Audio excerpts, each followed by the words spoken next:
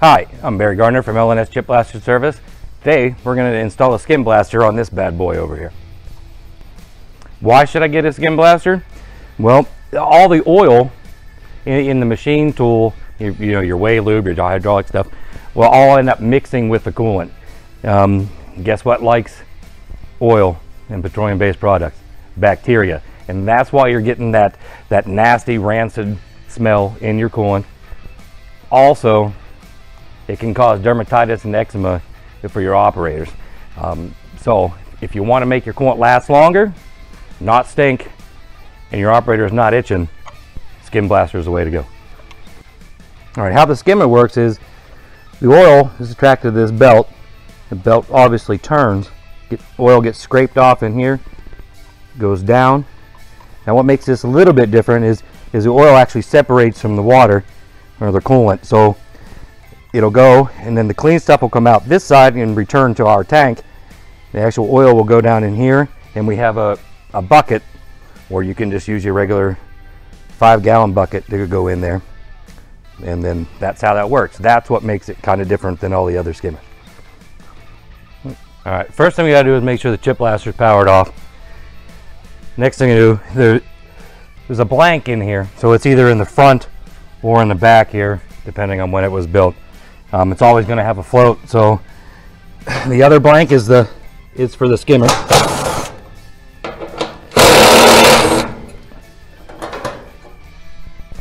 All right, now you just want to insert the skimmer and line it up with the holes.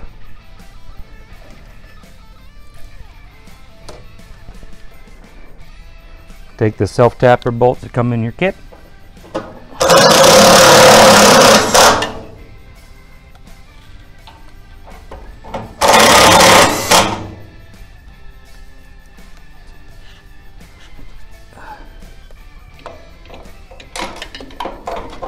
Now that the skimmer is mounted, I got to tell you that on some of the newer units, these are rotated 90 degrees, so you'll just have to line it up with the pilot holes that are already in the plate and then mount it down there.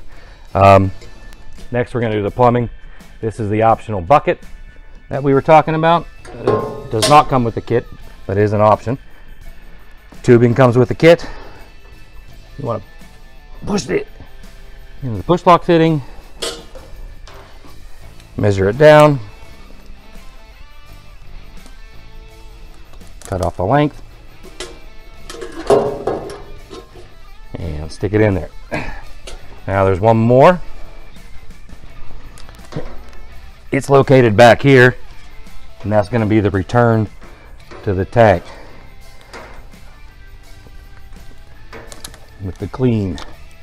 So just want to stick that in there and push that in there. All right, now that the plumbing is all done, now comes the fun part, the electrics. Make sure the chip blaster's turned off. Open up the door, and in your kit you're going to have a fuse and the cord grip. So you want to knock out all. They're already pre-cut, doesn't take hard to. So screwdriver and hammer, just pop that out. Put the cord grip in there. As you can see, I already got the wire pushed through the rubber bushing and the nut. So you want to take that,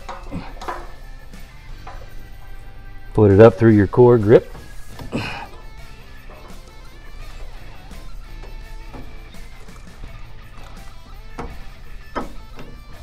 and start it and leave it a little loose so you can get the slack and make sure you get it where it needs to be. Next we install the fuse. The skimmer fuse is labeled SKMFU. So what you want to do is, might have to move some things around, create a little space on the DIN rail. Slide it up in there and lock it down. Then you want to take your skimmer wire, route it up through there. Now the black wire is going to go to the bottom of that fuse.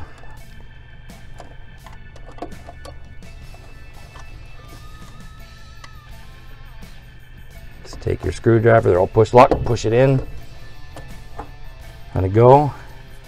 Now the clear wire is going to go to 24 COM on the terminal strip.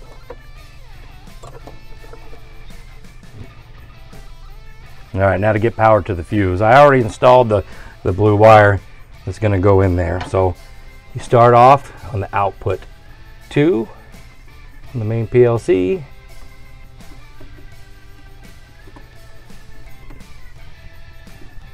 And then down to the top of the fuse.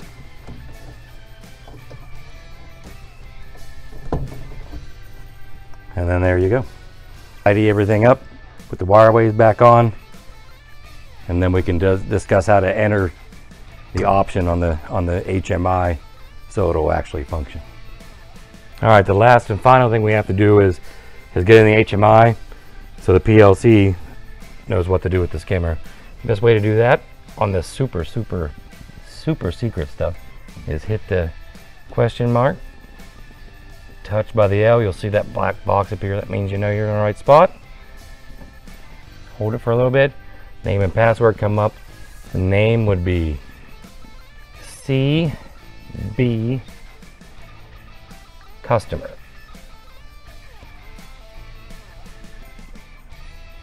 And then push enter. The password is customer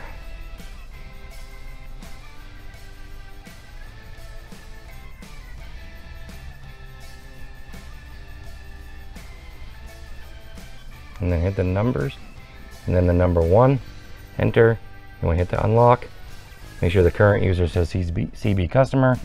If it does, you're good to go. If it doesn't, then you probably entered something wrong. Hit the home screen, that settings will appear. Settings, configuration menu, options enable, and then you'll see the skimmer. Push that, make sure that's yellow. Hit the home button, and then log out. And then she's all set. The PLC will know what to do with skimmer. And don't freak out, but when the ChipBLASTER sits and they're not calling for high pressure, the timer starts. And the reason it does, because we want the coolant to settle in here before the skimmer starts working. The pumps will turn on to get it to overflow over the baffle, so all the nasty oil comes up to the front to let the belt do its job more efficiently. And then it'll do this cycle 2 times. But again, don't freak out. It's gonna get almost full, and then it'll do that twice. And then you call for high pressure, the timer starts all over again. So if you call for high pressure constantly, the skimmer's never going to turn on. So you're going to let it sit for a while, and it'll take care of its business. Now, we do have this option just for your machine tool sump. You can get a simple 110 and a timer. So it's just a plug the timer into the outlet, put the plug in there, set the timer, it'll do its thing. Again, well, I guess that's it. So this will help you get rid of your nasty coolants, your itchy operators. And as always, if you have anything you would like to see, please let us know, and we'll make a video teach you how to do that. All right, thanks. Have a good day.